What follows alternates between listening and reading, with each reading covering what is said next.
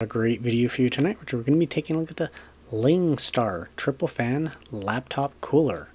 It can hold 12 inches up to 17-inch laptops. So first, a little bit of spec information. Like I just said, it's got a USB hub, a little bit of RGB, 3 axial fans, RPM for those fans maxes out at 1,500 RPM, and it's height adjustable. Now this is my raw data. I'm showing it early on because I've done a number of laptop trays and cooling fans. If you're new to this channel, I am very data focused, so I like collecting it and then I'm going to compare it. I'm going to have, at the end of basically all the testing, I'm going to have a comparison video at the end comparing all the laptop trays against each other and put it against the stand and kind of let you know which one I think is the best to go with. If you got questions, comments, concerns about any of the graphs, ask me and I'll go ahead and try to answer it as best of my ability. I know this video is a bit long because we're covering a lot of data. Let's get right into it. Let's take a quick look at the LiangStar BM11. The packaging is basically non-existent, just a little bit of foam sheet, and you know what, it's fine. It's got USB powered, and it has a USB-C port. Sorry, I know that was upside down. So I don't understand why they didn't just put another USB-A, because this is going to be just operating at USB 2 speeds anyways. These fans are USB powered, so don't expect them to be static pressure, high powered things. We've got light control and you got fan control. It's really simple to operate. First time on is the fans at some speed, push again, they're at half speed, push again, they're at low speed, and I think off. So very basic functionality. It's got a USB-A cable, little rubber feet, you know, just 2-level kickstand right there, and rubber feet on it. You know, it's fine. It creates, you know, pretty good angle overall. Personally, my the just stand I use does do a steeper angle, but you know what, this is fine. And then that would actually improve the efficiency of these fans as well. No filters, so dust will definitely be kicked up into your fans and will definitely be kicked up into here, so a little bit hard to clean. Build quality, well, there's a little bit of flex, but you know what, this is fine. Comes with a built-in stand. It's just a stamped piece of metal, screwed into place. If you suppose if you had thin enough fans, you could swap those out, but you know what, it's adequate. The first laptop is the Asus U303 ZenBook. It is quite an old machine by today's standards. Now it does have a 4th gen Intel dual core, pulling a maximum of 15 watts, and its GPU is the M840, and that can pull 30 watts. So that's 45 watts total in this package. Now the reason for it, using this in the testing and why it's valid, is it's got an aluminum body, and I don't know if you can see it in there, but there's a little bit of gray in there where I attached some thermal pads to the heat pipes and attached it to the bottom of the chassis so that there's extra heat dissipation. So this would be a test applicable to, let's say, MacBook Air, if you did that mod to it, or another laptop that you're applying this mod to where you're just attaching thermal pads to the bottom of it. Now I do want to note that you would not do this on a laptop that you plan to use as a laptop. It would be to be used as a desktop replacement, because you're sinking extra heat to the bottom of the chassis, and most of the modern laptops have thermal sensors for the bottom of the chassis that keep them from getting too warm, to keep them from burning you.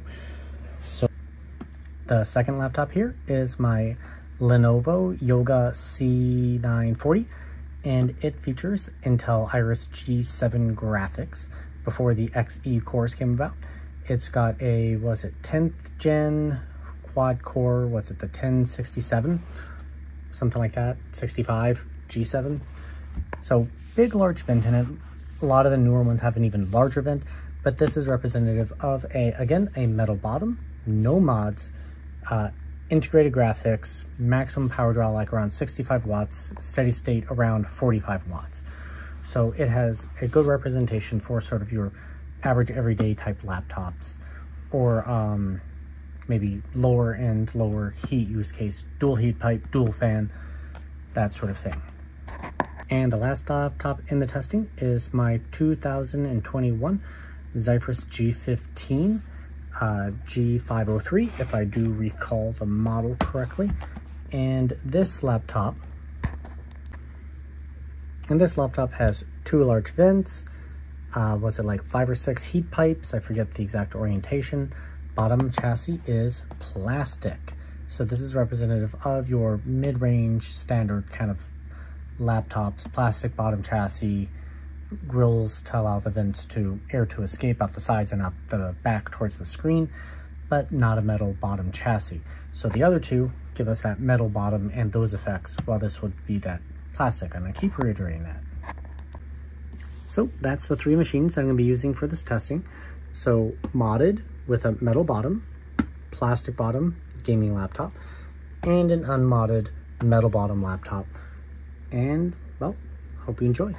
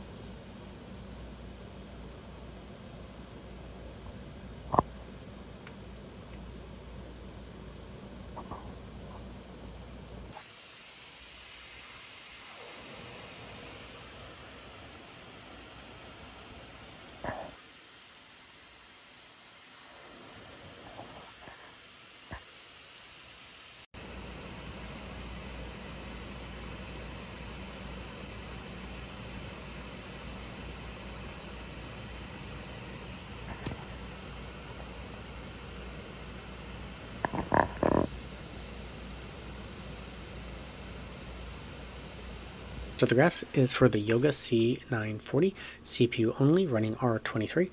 So the green line here is the core clock speed, so obviously it's having an effect on the clock speed and making it more stable. And for the wattage, it's allowing it to run out at that higher wattage, which makes sense.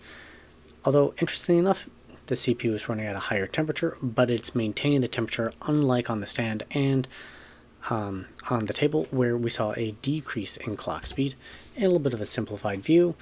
We got the noise level that it saw. So originally the laptop was at 36 and 38 decibels, and it's now up to 44.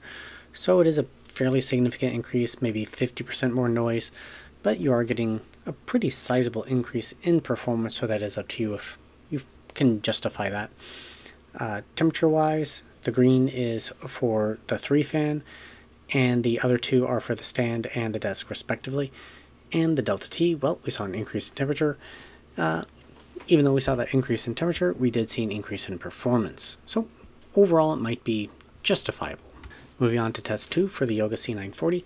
This time we're running it with the CPU and the GPU. We're running at the same time. So I'm running R23 and Furmark, hitting that poor integrated GPU. And we see a decrease in the CPU clock speed. We also see a decrease in GPU clock speed versus the other tests. However, we don't see the decline. So it's holding flatter. even though it's not spiking as high.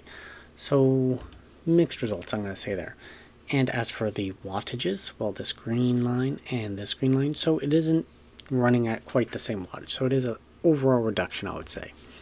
And for temperatures, well, they make a lot of sense because they are running less power. They are running cooler. So let's simplify the view. So the clock speeds, we have the CPU wattage, the R23 scores on here, the noise rating, the GPU wattage, and the FPS. So, I mean, technically it's 12 FPS versus on the table, which was 10. So there was an improvement, but it's not really significant.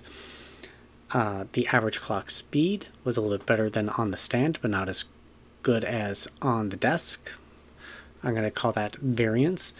And same with the GPU clocks, some variance going on there. So overall, I'm going to say net, not much difference. As for the temperatures, well, the green bars here are for the 3-fan. And, well, the temperatures are cooler, but the performance is negligible difference. So maybe it's a win. But if we take a look at the delta T, no meaningful difference as compared to the stand, or versus the stand, with the being on the desk as the baseline. Now we're taking a look at the Zephyrus G15 R23 and Furmark test combined. So we have the CPU clock and the GPU clock. Moving on, we got the temperatures. So obviously there was a pretty good decrease in the temperatures as compared to the baseline tests. The wattages were spot on, so that's good result. A little bit of a simplified graph. So we got the 3-fan, we got the R23 score, the wattage, the FPS that I read, and the GPU wattage. So there was not much difference there. The clock speeds on the GPU were basically right in line. The CPU clock speeds were right in line. A little bit of variation, but nothing crazy, I would say. Okay, keeping that same thought in line, we have the temperatures. So the stand actually made the laptop cooler than this 3-fan cooling tray, despite having the same wattage about. So laptops are weird to test sometimes. And if we look at the delta T's, well, there wasn't as much of a temperature decrease running this test. So this is one where just having open access to air, the laptop might be doing better than putting it on a cooling tray. Next test for the G15 is FireStrike, and this is the full 3D Mark run. It's really hard to see anything, so let's keep it moving. There are the wattages. Looks like it's allowing it to spike a little bit higher, but let's keep things moving. The thermals, and now for the simplified view. So these are the different FPSs for the runs, doing the desk in blue, the stand in orange, and the 3-fan in green. So not much difference, although I will say for that GPU test 1 FPS, there was about a 5 FPS drop as compared to the other tests. So that does affect the overall score, but overall I call it run-to-run variance. I also want to note on here, temperatures. So the average GPU temperature did not change very much, and the average CPU temperature also did not change. That's down here in the key. The next test was for the G15 running the Shadow of the Tomb Raider benchmark, and they all look kind of right in line with each other, no real surprises. So let's keep things moving. The thermal results, again, they're pretty close overall. Let's keep things moving, keep that simplified view. So we got the average GPU, max GPU, average CPU, max GPU, or CPU, and the FPS. So this one had 101 FPS, while the others were 104, 103, but it's pretty close overall. No real surprises in terms of the temperatures. If we take a look at the delta T, well, it was actually running a little bit warmer than on the stand, but it's cooler than putting on the desk. So the next laptop is the ZenBook U303, and we got the CPU wattage, and no change. We got the CPU clock speed, no real change, and we got the GPU clock, no change. Now there was some drop in temperature as it would appear. Let's keep things moving. the R23 plus Furmark, clock speed and GPU had no changes, so there was a little bit of a bump up in clock speed, which is good to see. FPS was holding steady, and the R23 score. So it did increase by a little bit. Keep in mind this is only dual core laptop, so we're not expecting some very high scores, but the noise level did increase by several decibels. I would say about 50% more noise. The temperature results, well, this cooling tray had a significant impact on this laptop with its modified bottom, where I sunk the heat into that shell, so it really helped there, unlike in many of the other laptops that we tested, or the other two laptops, not many. And we see that in the Delta T results. If we keep things going and going to the 3D FireStrike test, well, no change in FPS, a little bit of reduction in the physics score, no change in GPU, no change in CPU, and now comparing the Delta T's across the 3 different laptops used, we got the Yoga, the ZenBook in the middle, and the U303 on the right side here. For the Yoga, no real change in that Delta T, for a very small increase in performance. For the ZenBook, a smaller than putting it on a stand improvement in temperatures, so it's better than putting it directly on a table, but no performance increase here. And if we take a look at the U303, a very small performance increase with a significant drop in temperatures, again with a modified bottom. So my conclusion here with this $18 cooling tray is spend the $15 and buy a stand. It, in general, so a gaming laptop, it's next to useless. And the other two laptops, well, unless you're going to mod out your laptop, then maybe, I guess. But your regular laptop, just put it on a stand. It gives it easier access to air. If you really want extra cooling on it, put a PC fan behind it and blow air at the back of it. Especially if you have your own desktop, any amount of airflow that you blow behind it, or your desk fan, so it kind of blows past it. That would be the extra cooling. So I don't really see this as a useful device. But that is my opinion. If you like this product and would like to use it, by all means, there's nothing fundamentally wrong with it, which is good to say. Now, as we're wrapping up, if you've got constructive criticisms from me on ways I can improve my videos, please leave that in the comment section down below. I'm always trying to improve the videos. If you like the content I'm making, please give me a like. Think about joining me as a Patreon or a YouTube member. That money does go a long way. This channel is completely unsponsored, so it's just me reviewing products, paying for them out of my own pocket, trying to make great content for all of you. So I appreciate it if you are able to, well, help support this channel in that way.